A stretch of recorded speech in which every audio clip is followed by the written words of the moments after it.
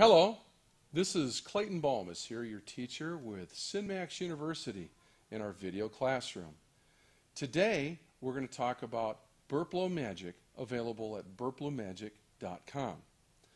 The presentation we have today for you is going to be about the grease and the maintenance of the ball spline. This has been an Achilles heel of the ball spline unit for a long time, because people didn't have the ability to grease the balls within the ball spline. They simply burned up and they got replaced.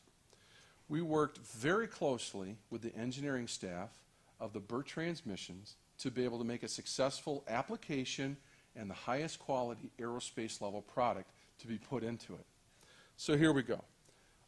We have a presentation that you can be able to downline at burplowmagic.com to see maybe a couple of the things we might not have gone over in our discussion. You might say, Clayton, is this officially from Bert Transmissions? Well, you can see in the picture, there's Bert himself. And on the internet, you'll see a letter signed by Bert endorsing and authenticating the Burp-Lo Magic products as the upgrade for the Bert Transmissions. We have to have maintenance of the ball spline and the balls. We have to grease them. Okay?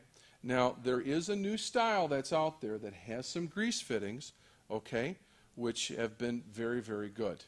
But the key here is the quality of grease that you're going to use. And we're going to get into performance of the grease and the balls in our next presentation. So, really quick, there's a new style available out there that has some ends on it. But for the other 15,000 people out there that don't have that, we have to work with the tools of what we have. And as I said, Bert himself is working with the Burp-Lo Magic product with the grease and the fluids. Now here we go. The tools that we require is we designed a grease gun assembly, as you can see, with a special rubber tipped end, and then you can either use your Allen wrench tool or maybe a 1/4-inch ratchet with the right size end on it. Step one is the removal of the screw, as we can see in here from the ball spline, and we have a close-up here in the presentation with the ball spline. Step two is you have to remove a second screw. Why? So when the grease comes in and it fills, it's able to come out. Again, we have to be able to get into here, as we show in the presentation, to grease very well. What the end of this does is it seals in, so no matter what angle that you're at, it seals in. It's like, Clayton, I can use any kind of grease on that. We'll get into that in a minute. So we can show the different angles that the grease gun is able to work with the ball spline. Again, with it being handy, you're able to do that. As we said, we can have multiple angles. So wherever you're at on the car, whether you're able to do straight or over, the advantage that we have is this special designed rubber tip that's able to seal and have a seal to hold and get the grease in. Then you replace the screws in on how they're able to go.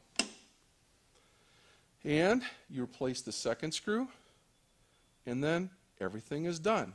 So, long story short, we created a product here for the Burp-Lo Magic with an aerospace calcium sulfonate complex, high RPM, very specific design grease for the ball spline application. We want to keep these balls that are within this unit happy. The reason is you have to have a special grease is so when the grease works back and forth with the balls, that they will stay within it. So, we're going to have the next presentation is going to be how the grease works with the metal and the entire assembly. So, this is Clayton Balmas with SynMax University on behalf of Burp-Lo Magic, and we wanted to thank you for being with us, and we'll see you at the next session. Bye now.